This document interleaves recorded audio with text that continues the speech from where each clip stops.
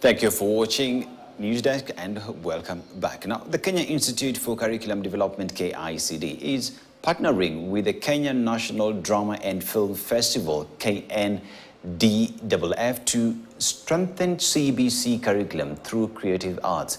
Even as the festivals took place in different halls at the University of Embu and Kangaru School in Embu County, learners took the opportunity to experience different CBC practical activities at the KICD stand.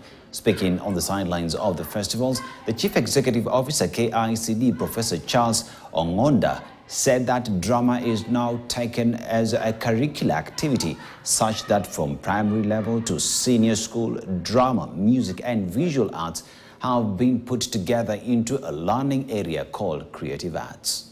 Music and visual arts have been put together into a learning area called creative arts, so that by the time the learners finish grade 9, they can now graduate and choose whether they want to do theater and film, or they want to do music and dance, or they want to just concentrate on visual arts as talent specialized learning areas. The JS class is fitting in within the drama.